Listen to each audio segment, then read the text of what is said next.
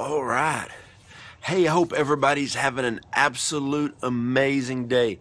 I've got a powerful word that I want to share with you today. It's going to be a very encouraging word. It's going to be an educational word. It's going to mainly be an equipping word from the Lord to really help you keep moving forward. A lot of people ask me all the time, Joe, what is the main thing, if you could sum it up into one phrase, that you do? I help people move forward. As an apostle, I want to help people move forward in their walk with God, most of all, in their ministry, their marriage, their life, their parenting, everything. I want to help people move forward, okay?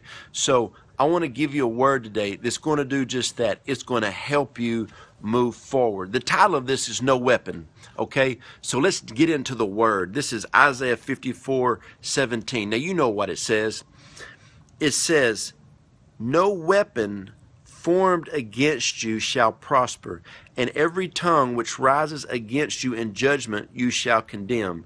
This is the heritage of the servants of the Lord, and their righteousness is from me, says the Lord." Now, let's go back into that first part. It says, "No weapon formed against me shall prosper." Well, let's look at it. The word said, "No weapon formed against you, no weapon formed against me shall prosper." But what is that actually saying? It is saying that weapons will be formed against you, but they're not going to prosper. See, where we get confused as believers and Christians is so many people will call me, "Apostle Joe, man, I got people in my city coming against me." Of course you do. "I got people coming against me in my church." Well, of course you do. If someone is starting a new business in a city, all the other businesses that view them as competition are going to come against them.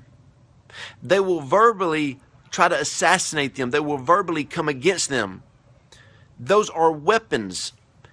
But the Bible says that the weapons will not prosper. The word never said that the weapons would not be formed. No. See, when a weapon is pointing at us, it is made to bring fear. It is made to scare us, to intimidate us. Weapons are always going to be formed by the enemy and by people. And I hate to say it, but a lot of the times the verbal accusations that come against you are from family members and friends. They're people that are close to you. They're going to come against you. But the Bible says that the verbal onslaught that they bring against you, that they're not going to prosper, but they will be formed. You know, there's so many times in my life when I've had attacks. I've had physical attacks coming against me, financial attacks. I've had different people that I thought were spiritual mentors, spiritual sons come against me. But you know, even though they formed weapons against me, they even would try to create ideology in different people's minds. People, when they say that they can't control you, they will try to control the way people think about you.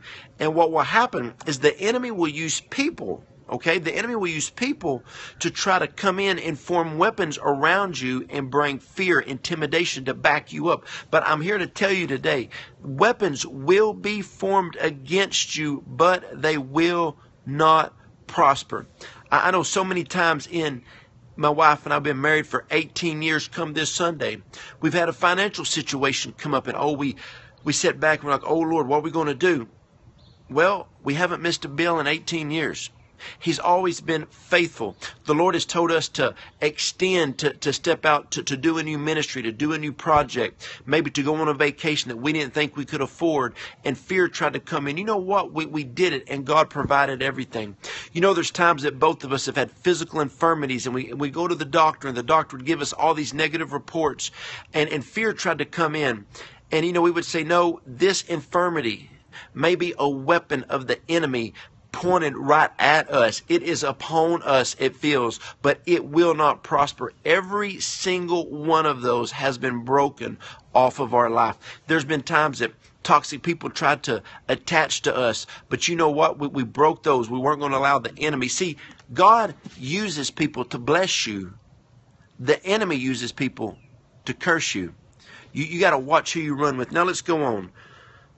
"No weapon formed against you shall prosper." Once again, that did not say there would be no weapon ever formed against you. Weapons will be formed against you daily, but they're not going to prosper. Then it says, and every tongue which rises up against you in judgment, you shall condemn. I'm telling you, people, when they rise up against you, you don't have to backlash. You don't have to fight them. You don't have to verbally defend yourself. God is the great defender. God is the one that defends you.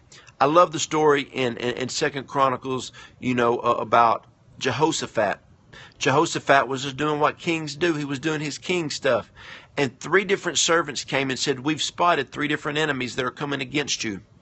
Do we need to call the Army, the Navy, the Air Force, the Marines, the Coast Guard? What do we need to do? And he said, no, we're going to fast and pray. And the Bible says that he called a nation to fast and pray. And then the Lord told him to go stand by a brook and just worship. Well, all 3 of the armies just were destroyed right in front of his eyes. And he didn't do anything. But then it took 72 hours to go bring in all the spoils. See, John 10:10 says, the enemy comes to kill, steal, and destroy, which means he forms weapons against you, okay? It says, but God came to give you life more abundantly. So the enemy came to make weapons against you, but they're not going to prosper because God has called you to be abundant. You got that? Man, I'm telling you, man, this is good stuff right here. This is good stuff. Now, and then it says, this is the heritage of the servant of the Lord. There is so much protection from God. There's so much protection in the things of the Lord. What you must understand is there is so much power in God. The Bible even calls the Word of God the sword.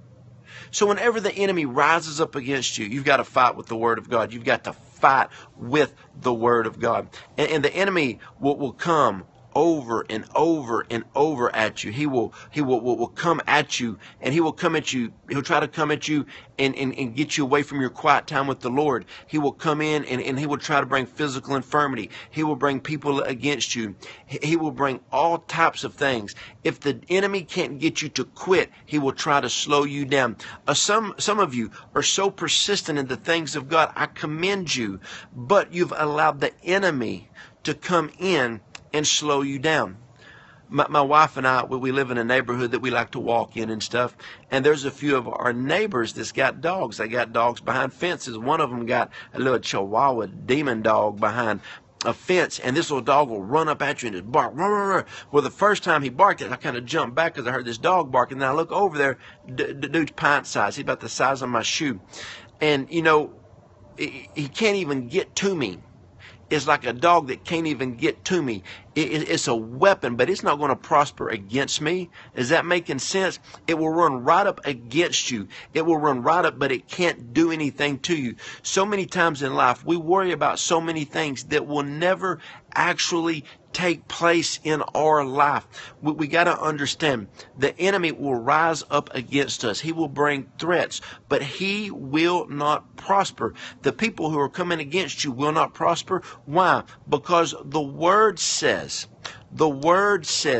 that thou shalt not touch thine anointed and do thy prophets no harm. When you are doing the things of the Lord, you must realize that the things the enemy brings will not prosper. So you keep doing what you're doing. Remember what this says, that no weapon formed against you shall prosper. Weapons are going to form, like I said. People are going to come against you. People are going to plot against you. The enemy's going to try to bring different things against you. He's going to try to bring in financial calamity, people ganging up on you, verbally trying to come after you, threaten you, bully you. If you're in a church and you're moving after the things of God and they don't want that too, they're going to try to come against you, form committees against you, whatever it may be. But I'm telling you, you need to keep going after the things of the Lord. Do not allow any of this to slow you down, to scare you, to worry you, to bother you. No weapon formed against you shall prosper.